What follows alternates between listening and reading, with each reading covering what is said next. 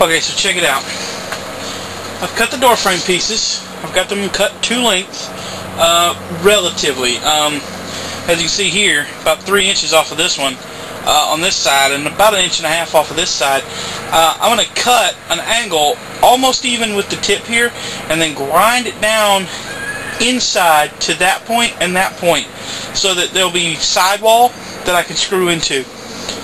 I've already basically done that to this end. I've just used my Dremel to hollow out a little divot that will sit on the conduit like that, and then I can just drill into it from the side and attach these to that. So there you go. Done. For grinding these dips in the PVC where I'm having to put them over the pipe and then just screw them into place, I'm using this it's a cordless Dremel, the Multi-Pro 7.2 volt. Probably not the best choice. I've been through about 6 corded Dremels in my day, and this was only $6. I found a good deal. So I don't recommend this. If you can get just a regular corded Dremel, it's gonna have the staying power. This thing will run. I did 3.5 sides, and there are a total of 8. So before I had to recharge. So, and it was a full charge. Just thought I'd say that real quick. So I'm gonna cut this pipe now. Now I probably haven't mentioned this, but I'm also gonna go up here on the opposite side from the door, and I'm gonna frame into this triangle another sort of a frame, and use the other pieces of PVC here to essentially build a window. Exactly the same principle as the door. Spring close. Well, I don't even need the spring on the window. With a little push rod that I can lock in place to prop it open, because it's not even spring yet. And you know, it was 70 degrees today, which was nice. It was really nice.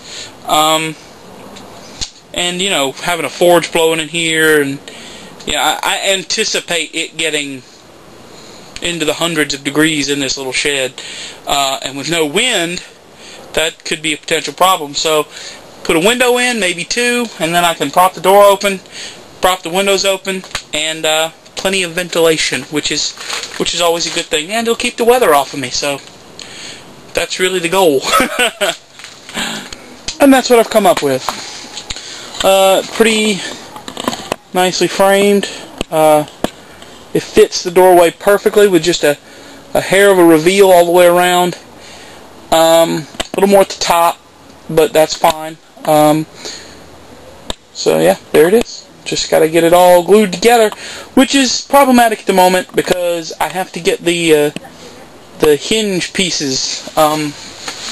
These here are the hinge pieces, and it's going to hold it here, and then there's one down at the bottom on the other joint holding it there. They're going to be glued to another piece just like this, slipped over this, and then it'll be screwed to this through this, and then this piece will be fixed, and then the whole entire door will freely swing like this.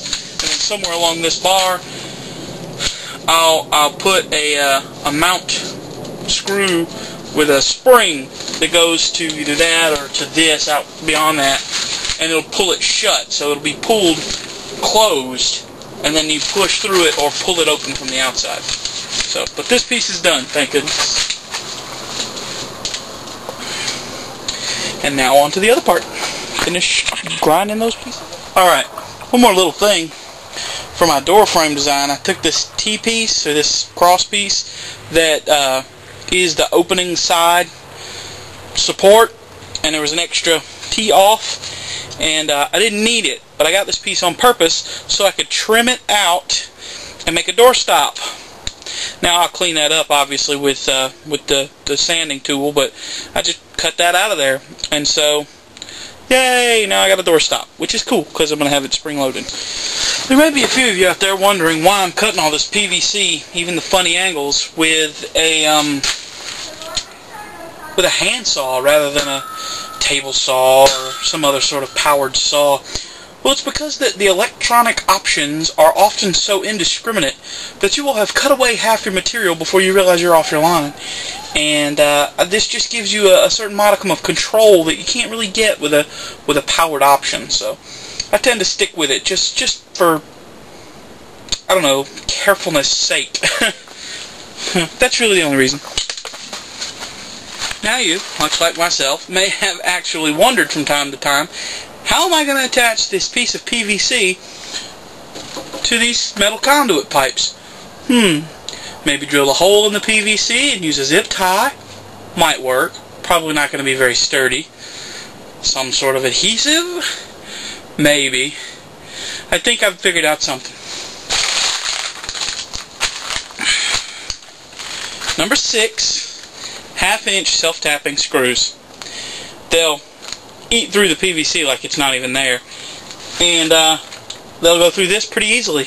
I will mark the locations, pre-drill the holes in the PVC, and then use a punch to divot a hole so that it won't walk around while I'm drilling it, and then I'll just drive them straight in through the PVC and I'll hold it securely. You know, I'll just sandwich it between this and that, and it won't move anywhere. It'll be as rigid as this is. I just sat down here for a minute, letting the Dremel charge up so I can finish cutting these pieces out. I think I may have to modify my design. Each of these triangular faces, either on the outside area, either face the ground slightly or the sky slightly. The upside down triangles face the sky, the right side up triangles face the ground. And this area where I've got my building sat is kind of a slope up that way. Happens to be the direction I face the door. With the angle of the slope and the angle of the door frame, my concern is that the door will swing open and hit the dirt. I don't want that. I think for ease of closure, I may attempt to make the door open inward, because the only other real alternative is to dig out the area in front of the door. So until I get the uprights in place and am then assured of their orientation and can test swing the door, I won't know for sure if I'll have to do that. Because the door, the edge that the door will be mounted to is up off the ground just a bit, and it may provide just enough clearance to open the door, or only have to clear a little. But yeah, just that little update there. I thought I'd clue you guys in. Dang it, something, always something, you know. I'll live. You know, this place, it's all made of white plastic. I'll bet from the road at night, this thing looks like a dang UFO landing in the woods. It lights up pretty well at night too. Pretty kind of cool. Actually, why don't I show you?